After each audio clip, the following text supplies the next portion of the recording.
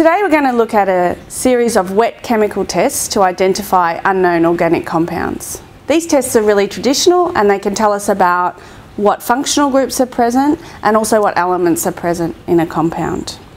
The first thing to look for is whether a compound is a solid or a liquid. For solids and liquids, you can often tell by the colour what sort of functional groups are present.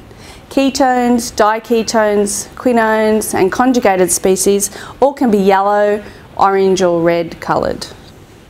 Phenols are usually quite dark coloured, like this one. Sometimes though, organic compounds go off in storage and they become quite dark as they oxidise, so you can't always tell exactly from the colour. Another thing that you can do is identify the odour of the compound. And you don't want to take a very big sniff of organic compounds, but if you use the wafting technique and just slowly inhale the odour of the compound.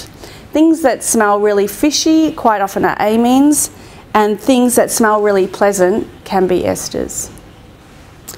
The first step in this test is to determine the melting point or the boiling point of the compound. If you have a liquid, carry out a boiling point analysis, but if you have a solid, do a melting point analysis. The melting point will always be a range, and the size of that range will tell you how pure your compound is. So it should be within 2 or 3 degrees from when it starts melting to when it finishes melting to tell us that we have a really pure compound. The first step in doing a melting point is taking a small amount of your sample and placing it onto a watch glass. Compound needs to be dry to do a melting point, so if it's a little bit clumpy, put it in the oven for about 10 minutes before you start. Take a capillary tube. These tubes are open at one end and closed at the other.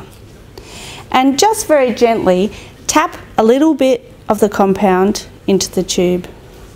Bang it on the bench to make it fall down.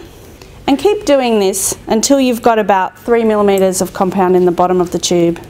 If you put too much in at once, you'll end up with a big amount of compound stuck at the top of the tube.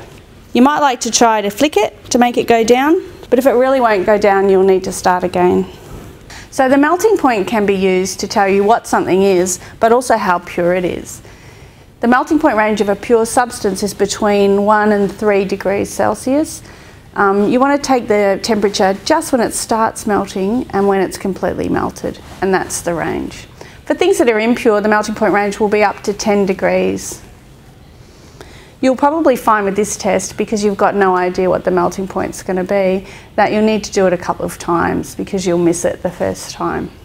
Make sure when you're reading the melting point at the melting point range that the temperature's only going up very slowly, about 2 to 3 degrees per minute.